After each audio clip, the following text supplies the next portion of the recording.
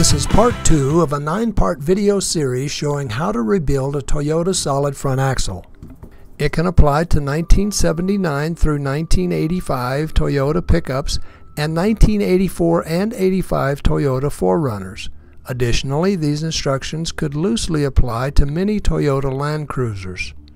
In today's presentation, we will be showing the axle housing modifications. The tools needed for this job are a sawzall with a metal cutting blade, a die grinder with a 2-inch flap disc, and an angle grinder with a 4-inch 80 grit flap disc. Then later in the job, you'll need to replace the flap disc with a wire wheel. You'll also need a MIG welder with the associated safety equipment. Then finally, you'll need a permanent marker, a wire brush, and some fast-drying enamel paint. Place the axle housing at a good working height, such as jack stands or a workbench. Using a sawzall, remove the anti-wrap bracket.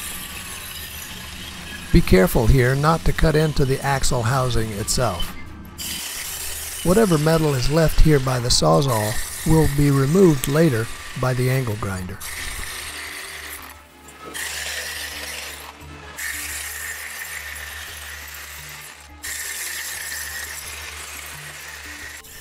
Remove the driver's side stabilizer bracket. Remove the steering stabilizer bracket.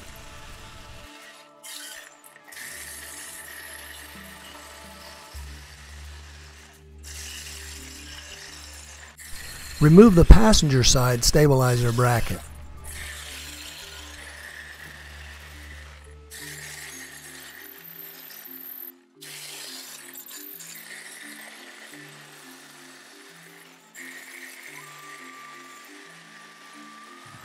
Using the angle grinder with a flap disc, remove any metal left by the sawzall. Be very careful here not to remove any of the axle housing metal, reducing the integrity and strength of the housing. Do the same thing to the steering stabilizer bracket.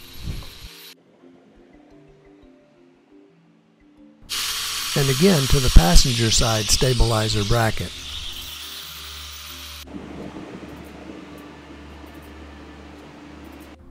Replace the flap disc with a wire wheel.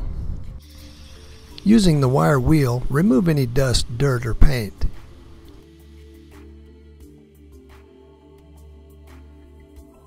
To reduce the risk of rust and improve appearance, apply several coats of a fast-drying paint.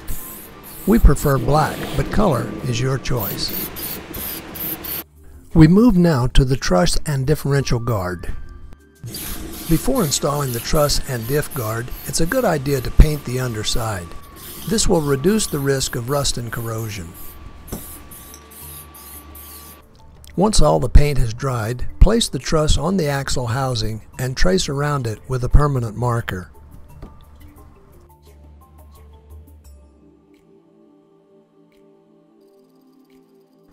Remove the truss. Using the angle grinder and a flap disc, grind away the paint where the wells are to be made. This will ensure clean, strong wells with good penetration.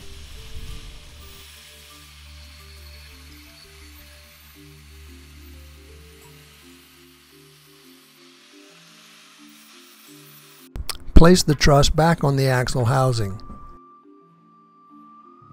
Clamp the welder ground lead to an unpainted part of the axle housing. Do not clamp anywhere near the steering knuckle bearing locations. Once the truss is positioned, tack weld the truss in the 3 places shown.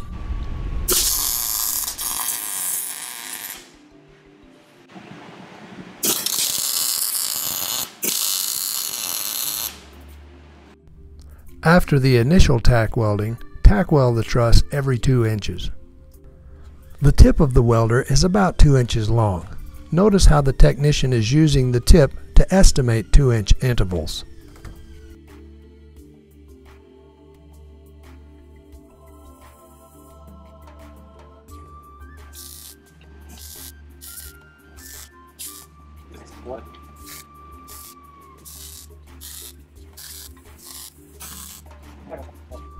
To reduce the risk of axle housing warpage, distribute the heat across as large an area as possible. The following guidelines have proven to be helpful. Never weld more than 2 inches in a single pass. Alternate sides of the axle after each pass. Weld as far away from the previous bead as possible, and let the axle cool down for 15 to 20 minutes after every 4 or 5 passes. After tacking the truss every 2 inches, apply the first 2-inch bead as shown.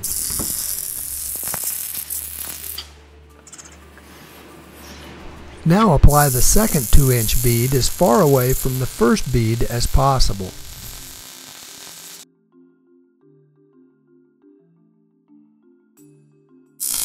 The third bead is applied between the first and second bead as shown. Continue this process until the truss is welded all the way around. Remember to let things cool down every 4 or 5 beads. It is important, however, to leave these 2 openings so that water has a way to escape. Now let's move on to welding the differential guard.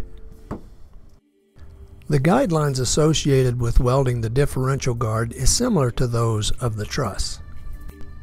To reduce the risk of axle housing warpage, distribute the heat across as large an area as possible. The following guidelines have proven helpful.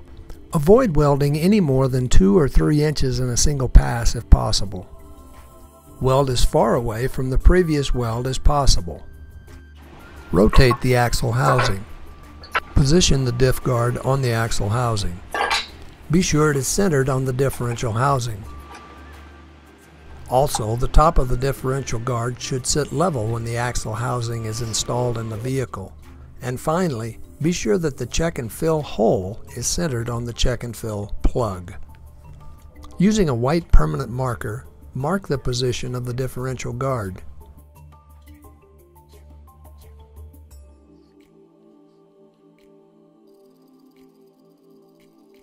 Remove the differential guard. Using an angle grinder with a flap disc, clean away any paint in the areas to be welded.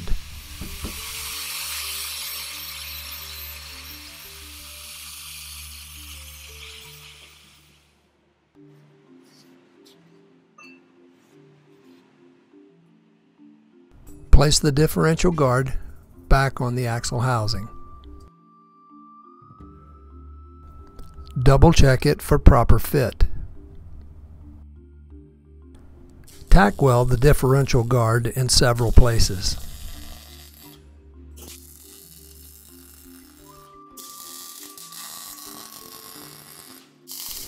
Once tacked, begin welding by applying the first 2-inch bead at the 9 o'clock position.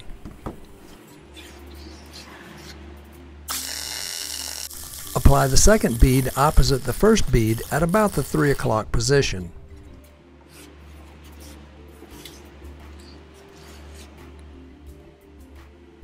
Apply the third bead at about the 6 o'clock position.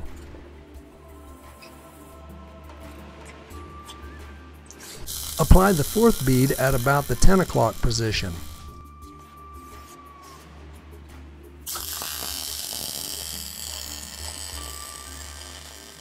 Apply bead number 5 at about the 2 o'clock position.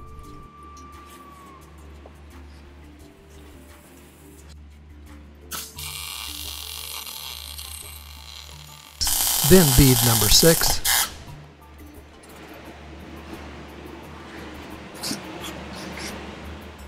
And bead number 7.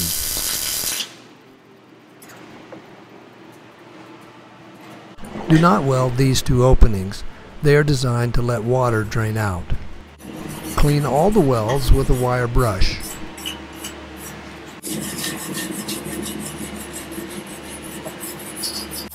After all the welded surfaces have cooled, apply several coats of a good quality paint to all the exposed metal surfaces. This will improve appearance and reduce the risk of rust and corrosion. The next step is to weld on the leaf spring spacer. Position the leaf spring spacer. Ensure that the holes align properly and that the spacer is approximately the same size as the spring perch. Using an angle grinder and a flap disc, remove any paint from the area to be welded.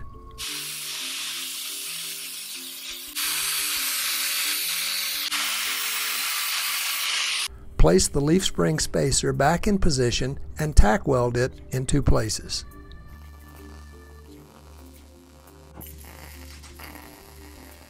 Once tack welded, weld the spacer all the way around.